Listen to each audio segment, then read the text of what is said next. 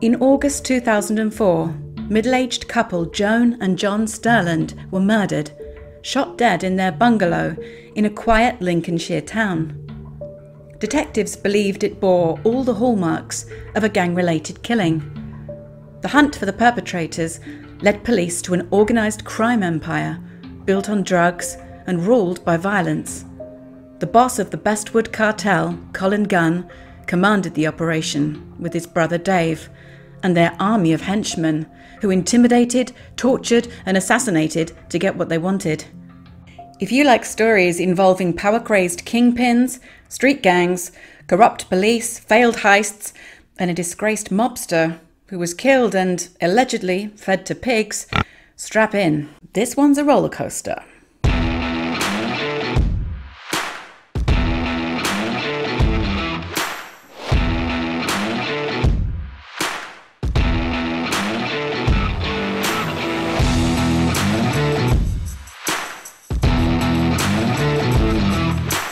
Brothers Colin and Dave Gunn were born in Brothers Colin and Dave Gunn were born in 1967 and 1965 respectively. They grew up on the Bestwood estate, just northeast of the centre of Nottingham. Coincidentally, exactly the same estate where Harold Shipman, otherwise known as Dr. Death, grew up. Shipman was one of the most prolific serial killers in modern history, with over 200 victims. So the Bestwood estate, a somewhat less than salubrious reputation. The Gunn brothers grew into strapping young boys and quickly gained a fearsome reputation on the playground, becoming known as the Bruisers at the Henry Whipple Junior School in the 1970s. As teenagers, they attended Padstow Comprehensive, where they developed their bully boy personas, eventually attaining a level of notoriety in the wider community too. But it wasn't all negative. No. On one occasion, they spotted a thief robbing an old lady. After chasing him down, they even returned her purse. They got a special mention in the church newsletter for that good deed. But it wasn't to last. By the early 1990s, both brothers were in their 20s and steadily clocking up minor convictions for offences like theft, handling stolen goods, and violence. By this time, Colin had also served a 6-month jail term for his part in a series of cheque frauds totalling £10,000. A police officer who interviewed him at the time was quoted as saying, "He was just an average, run-of-the-mill petty criminal. There was nothing remarkable about him at all at that time, and no hint of the monster he would grow into." I mean, really? At 6'4", built like a brick shithouse, and with that rep. But okay. After Colin's release, the brothers soon began to step up the criminal activities a notch on their home turf. They amassed a gang, which became known as the Bestwood Cartel. Manpower was plentiful. There were numerous thugs on the estate, happy to carry out Gunn's orders for a place in the lower ranks of the organisation. To reach the higher positions of power, members had to demonstrate two things: absolute loyalty and a willingness to relinquish every last hair on their heads. I'm joking, of course, though it does seem as though every member of the gang was the offspring of some ungodly union between Kojak and Mr. Clean. Initially, the gang ran extortion rackets. Colin, or one of his henchmen, would visit a local business and ask to speak to the gaffer. You know, the boss, the big cheese, the governor. He would point out that the firm's security wasn't very good, but, as luck would have it, for £100 a week, his organisation could provide the very best protection money could buy. When the boss declined and sent them away, coincidentally, some misfortune would befall the company, whether that be a burglary or a brick through the window. As you can imagine, most business owners got the hint and paid up. For those that didn't, Gunn attempted to intimidate them into changing their minds by driving by the establishment, attracting the attention of the boss, and making gun hand signals. And that usually did the trick. By the 90s, the Gunn brothers had moved into supplying drugs to the area, initially amphetamines, ecstasy and cannabis. But as their organisation gained in strength, they moved onto harder drugs. Colin Gunn, already necking a mixture of bodybuilding steroids on the regular, also started using cocaine heavily. And, as you can imagine, that combo did nothing to stabilise his mood. As one detective said, Gunn was doing so much cocaine, it was leaving him prone to paranoia and psychopathic violence. One man, suspected by Colin of grassing them up, was taken to a remote area, his hand nailed to a wooden bench and then saturated in petrol, while Colin played with a box of matches. The fear he created always meant that it was next to impossible to get witness statements. By 1997, the Bestwood Cartel were running a large-scale organisation, spanning money lending, burglaries, extortion, drugs, car ringing and fraud. They were certainly busy bees. Nottingham police were called to incidents on the estate where guns had been discharged into houses from the street outside, or hapless individuals who had somehow strayed from the cartel's orders had been dealt a severe beating. They had intelligence linking Colin Gunn to the majority of these attacks, but witnesses who would testify were incredibly rare. Police constables, often so intimidated that they had to be rewarded with double pay in order to carry out their duty on the estate, quickly uncovered another problem. The Gunn brothers' PR game was strong. In fact, many in the greater Bestwood community regarded them as heroes. Let's hear from Pat. The godfather, that was Colin Gunn. He was the boss, the mafia boss. Everybody frightened to death of him. If you had a problem, you didn't go to the police. You went to Colin, and Colin sorted it. There was brutality, but there was tenderness as well, and he had a very good PR in the fact that he helped people. He gave them money for fireworks displays for the kids. People loved him. He was, shall we say, a Robin Hood type of thing, because if you was in trouble financially, he would help you out. And at any given time, he can call on you. Yes, many people came to regard Colin Gunn as a modern-day Robin Hood. If you ignore the fact that instead of shooting arrows and robbing the rich to give to the poor, he was shooting steroids and robbing the local businesses to further his own interests. Sure, he bunged a few quid in Granny's birthday card and organised a firework display for the kiddies, but Errol Flynn he was not. For a start, Errol had great hair. Nevertheless, one local resident recalled, quote, "If you had a problem, they could sort it out, but they expected loyalty in return, and you would have to pay them back sometime, whether that be by running drugs or something else." In October 1998, Colin was arrested for brutally assaulting a man outside what was the Astoria nightclub in Nottingham city centre. The attack was caught on CCTV, but the tapes mysteriously went missing. The victim pressed charges, but without any evidence, Colin was given a token 200 hours community service, which he got an imposter to carry out in his place. A month later, Dave, the more mild-mannered of the brothers, was involved in a bar brawl and received a jail sentence of 4.5 years for grievous bodily harm.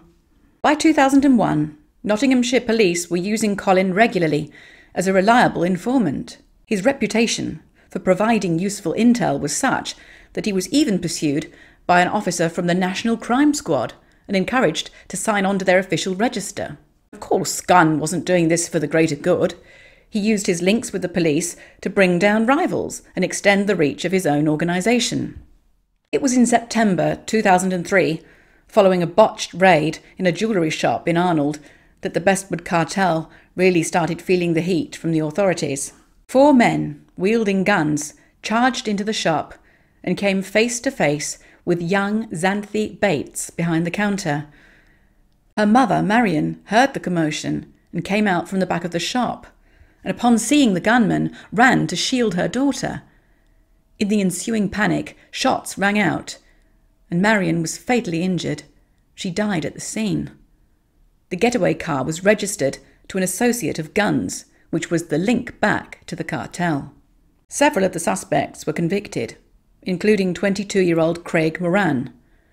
The man who fired the gun, James Brodie, vanished mysteriously before police were able to detain him.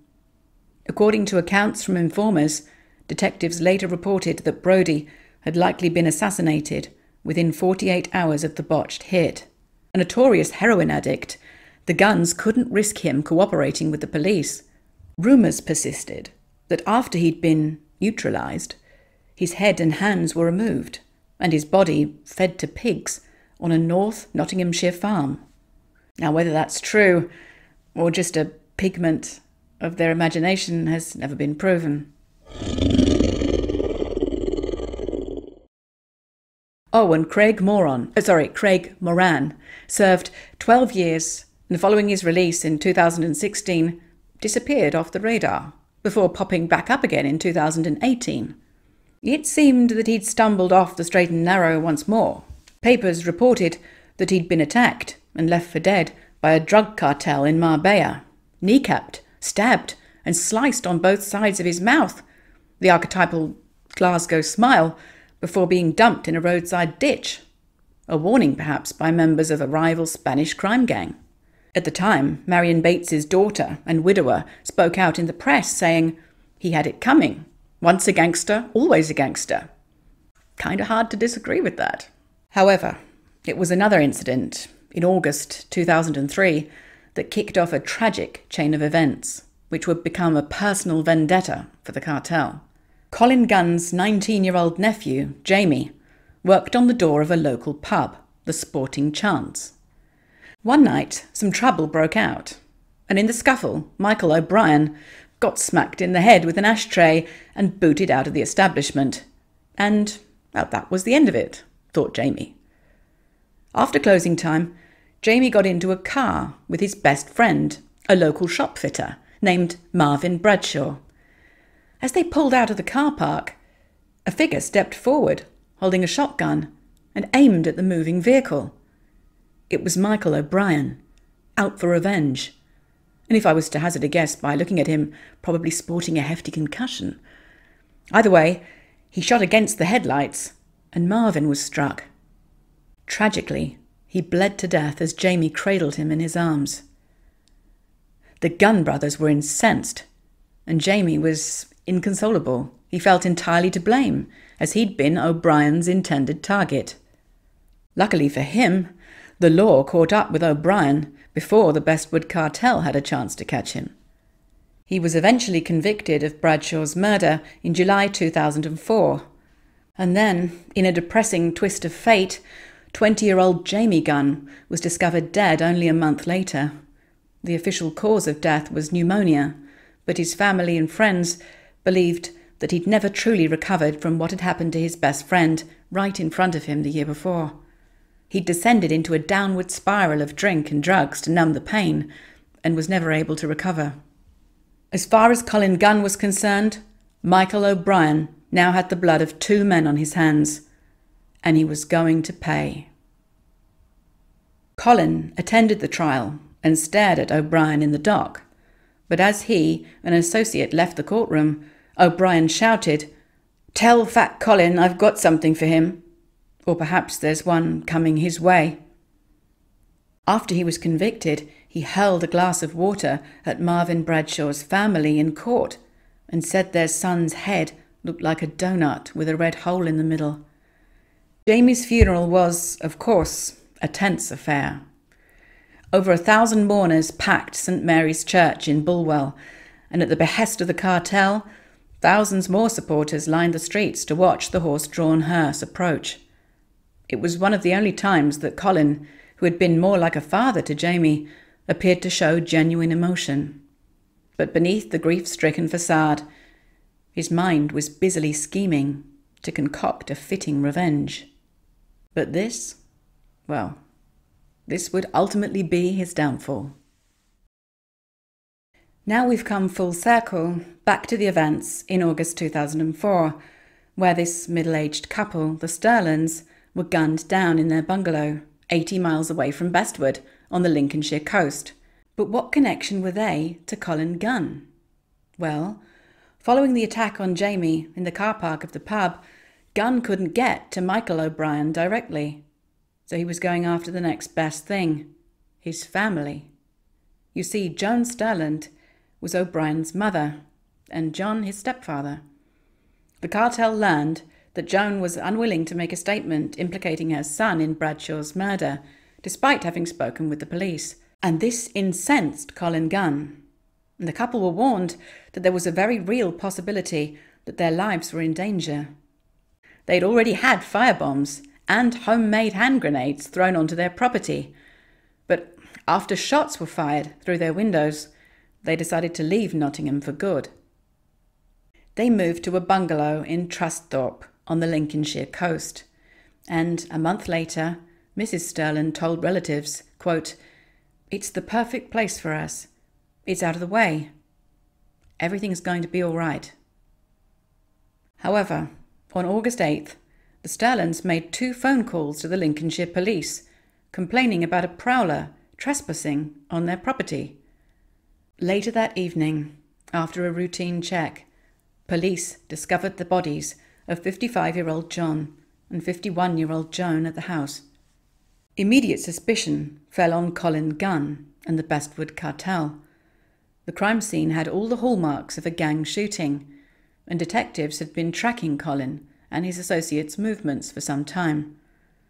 What the police chiefs suspected, but couldn't confirm at that time, was that Gunn had informers inside the force, who would routinely pass information on to him, allowing him to stay one step ahead. Until now. They brought him into custody and conducted several police interviews. The bottom line is, Colin, we believe that all roads lead back to you and your family that are behind the killing of Mrs. Stirland.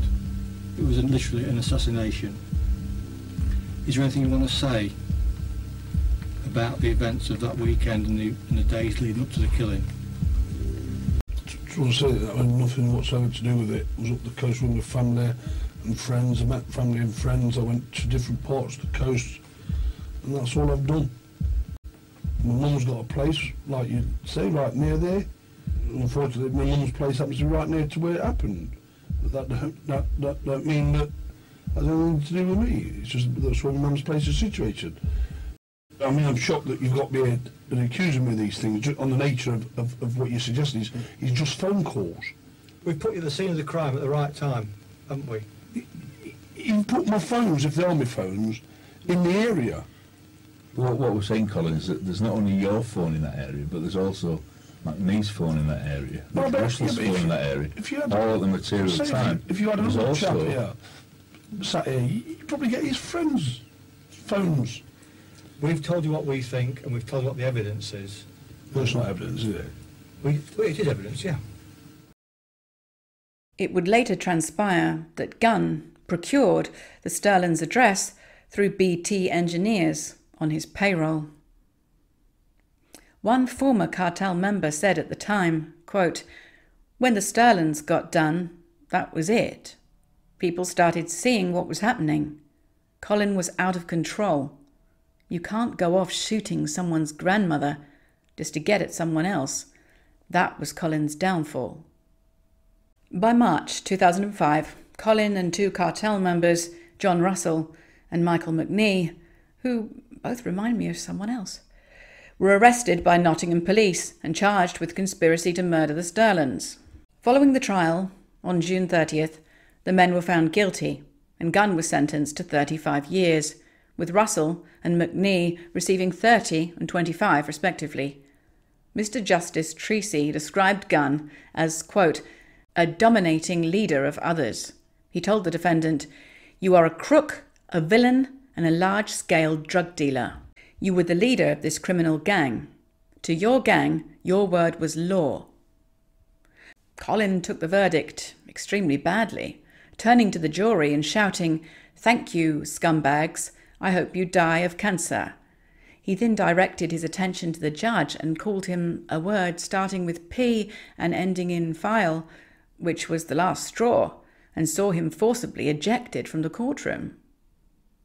The day after the verdicts were recorded, there was a large-scale riot on the Bestwood estate, with around 30 individuals setting fire to cars and damaging properties. They were upset about Gunn's conviction and responded by rioting and destroying their own estate. The jailing of Colin Gunn provoked a riot on his home estate. The community's just got together and absolutely fuming. 35 years. Police wearing riot gear keep their distance, cordoning off both ends of the roads to prevent the violence from spreading. The boss had been toppled. Was that the end of the Bestwood Cartel? Who stepped into the power vacuum? And what became of the underlings? And why did it take the police so long to get enough for a conviction? Well, the cartel limped on with Dave in charge, until he was arrested in 2006 and sent to jail for amphetamine possession and supply. And then, without either brother at the helm, and with an ongoing police investigation continuing into its activities, support for the organisation waned significantly, and members left their ranks in droves. In October 2006, following a lengthy investigation by the Independent Police Complaints Commission, several members of the Nottinghamshire police force were prosecuted. 25-year-old trainee detective Charles Fletcher and Philip Parr, 40, were found to have been passing information on to known associates of the Gunns. Fletcher even leaked details about the investigation into murdered jewellery shop owner Marion Bates. He passed his intel through an intermediary, one Jason Grocock. Yes, you heard that right. The proprietor of an upmarket gentleman's clothing store. When the details were uncovered in court, Fletcher's ex-colleagues were interested to hear what price Gunn had paid him for his loyalty. After all, his treachery had helped undermine the entire operation and put countless lives at risk. It turns out, all he received for his trouble was a handful of Armani suits. Well, when he left prison after serving a 7-year sentence for corruption and conspiracy to prevent the course of justice, at least he looked sharp. Colin Gunn pops up in the news from time to time. He's had multiple appeals rejected, and as of now, still resides at top security HMP Belmarsh in London. He's been vocal over the years about how prisoners are charged too much for stamps, writing to the publication Inside Time in 2012 to complain that cons were being overcharged for sending large letters. He also claimed guards were breaching his human rights by refusing to call him Mr. Gunn. He says he complained, won his case, and is now afforded the respect he deserves, and he encourages other prisoners to demand the same. However, the Prisons and Probation Ombudsman, which does not publish the outcome of complaints made by prisoners, declined to comment. Thank you for watching this video. I hope you found it interesting. If you'd like to support me and help this channel grow, please take a second to like and leave a comment. And do subscribe if you'd like to see similar videos in the future. But until then, take care, and I'll see you in the next one. Bye.